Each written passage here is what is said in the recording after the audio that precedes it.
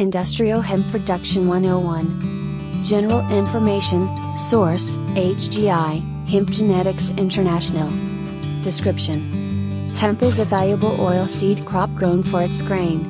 It is historically dioecious, separate male and female plants. Hemp varieties have exhibited considerable differences in height, maturity and seed size. Hemp grain varieties bred specifically for a higher harvest index, more and larger seeds on shorter plants, in western Canada include Piccolo, Catani, Grandi, CFX2, CFX1, CRS1. Maturity ranges from 100 to about 115 days. A hemp bushel weighs 44 pounds, or approximately 260 grams/5 liters. Field: Hemp grows best on clean, fertile, medium-textured soil, on cereal or pulse crop stubble that is free of herbicide residues. Organic hemp crops are best preceded by perennial alfalfa breaking or a GM plowdown, i.e. SS and S1 faba beans. Seeding: Seed hemp shallow, but into moisture 0.51.0 plus inches, ideally after the soil temperature has reached 810 C+. Hemp is quite frost tolerant. Average seeding dates for hemp vary from late May to mid-June.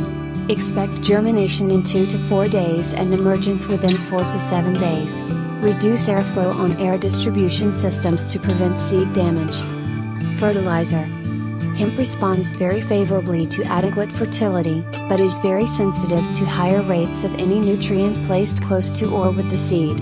Conventional producers should fertilize with rates similar to canola, but with at least 10 to 20% more. Inorganic producers are recommended to precede a hemp crop with a perennial alfalfa breaking or annual legume green manure plowdown. Weed, disease and pest management. Weeds are best controlled through proper field selection, a preceding burn-off, adequate rates of fertility, and selecting the proper hemp variety based on height.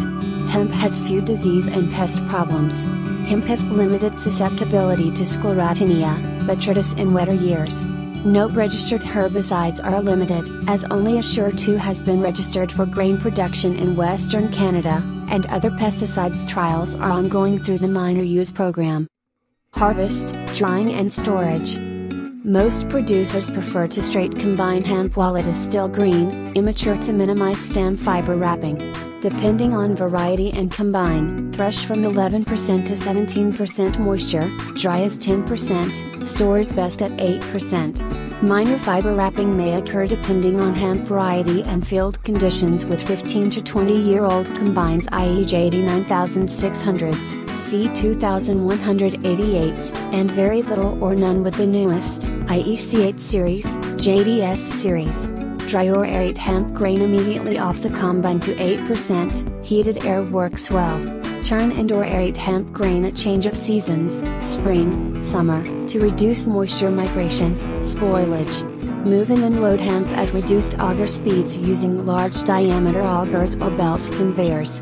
Cut or hay bind remaining stubble within a few days and bale at 12% moisture, or alternately incorporate with heavy-duty disc to clean up field for next year's crop. Do you want to learn more about the advantages of hemp products? Visit hempfoodsincorporated.com.